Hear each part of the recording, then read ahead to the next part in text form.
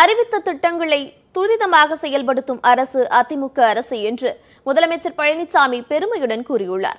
முதலமைச்சர் சிறப்பு குறைதீர் மனு பெறும் திட்டம் 1.5 மாதங்களுக்கு முன் தொடங்கப்பட்டது. இத்திட்டத்தின்படி தமிழகம் முழுவதும் முகாம்கள் நடத்தப்பட்டு பொதுமக்களிடமிருந்து மனுக்கள் பெறப்பட்டன. இந்த மனுக்களுக்கு நலத்திட்ட உதவிகள் வழங்கும் விழா இன்று தொடங்கியது. முதல்கட்டமாக எடப்பாடி தொகுதியில் பெற்ற மனுக்களுக்கு சேலம் மாவட்டம் கொங்கனாபுரத்தில் நடைபெற்ற விழாவில் முதலமைச்சர் பழனிசாமி நலத்திட்ட உதவிகளை வழங்கினார்.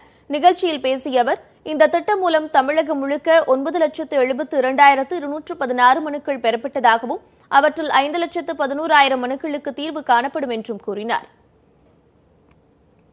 எங்களுடைய அரசு அறிவித்த திட்டத்தை எந்த அளவுக்கு வேகமாக துரிதமாக நடைபெற்று முடிந்திருக்கு என்பதை இந்த நிகழ்ச்சியின் வாயிலாக தெரிவிக்க விரும்புகின்றேன். மனுக்கள் வாங்குவது மட்டுமல்ல, அந்த மனுக்களை வாங்கி பரிசீலித்து அது தகுதியானவருக்கு வழங்கக்கூடிய நிலையிலே அரசு இருக்கிறது என்பதற்கு இதுவே ஒரு எடுத்துக்காட்டு. இன்றைக்கு நிராகரிக்கப்பட்ட மனுக்களை தலைமைச் செயலாளர் குறிப்பிட்டது போல அந்த மனுக்களும் மீண்டும் நீங்கள் ஆய்வு செய்ய வேண்டும். அந்த ஆய்வு செய்து அதில் தகுதியானவர்கள் இருந்தால் அவர்களுக்கும் நீங்கள் அந்த உதவி மனுக்களுக்கு தீர்வு காண வேண்டும் என்ற உத்தரவை நான் வழங்கியிருக்கின்றேன்.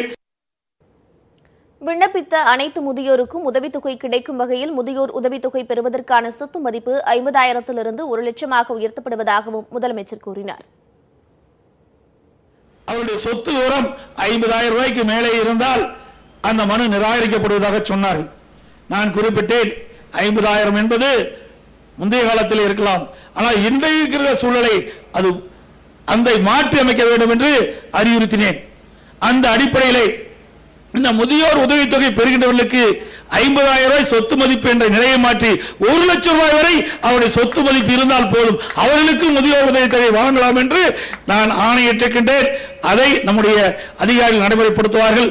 அதை நிராகரிக்கப்பட்ட மனு 50,000க்கு மேல் சொத்து மதிப்பு இருந்தால் அவர்களுக்கும் 1 லட்சம் வரை சொத்து மதிப்பு இருக்கின்றவர்களுக்கு முதியோர் உதவித்தொகை வழங்கப்படும். காவிரி கோதாவரி இணைப்பு திட்டம் நிறைவேற்றப்படும் என உறுதியளித்த முதலமைச்சர், காவிரி குண்டாறு இணைப்பு திட்டத்திற்கு அடுத்த ஜூலைக்குள் அடிக்கல் நாட்டப்படும் என்றார். கொடுத்த வாக்குறுதிகளை இத்துணை துரிதமாக அரசு நிறைவேற்றும் நிலையில் இந்த ஆட்சியில் எதுவும் நடக்கவில்லை என எதிர்க்கட்சித் தலைவர் ஸ்டாலின் மட்டும் குறைபடுவதாக முதலமைச்சர் சாடினார்.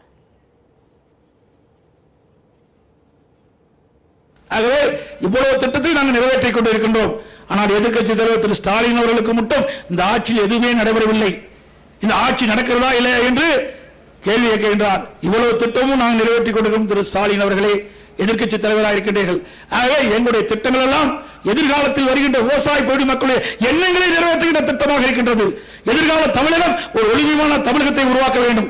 வேளாண் பெருமக்களுக்கு தேவையான நீர் முழுவதும் வழங்க வேண்டும். குடிநீருக்கு தேவையான நீர் முழுவதும் வழங்க வேண்டும். தமிழகத்திலே நீர் பஞ்சம் இல்லை என்ற நிலையை உருவாக்கக்கூடிய சூழ்நிலை தான் எங்களுடைய லட்சியம் என்பதை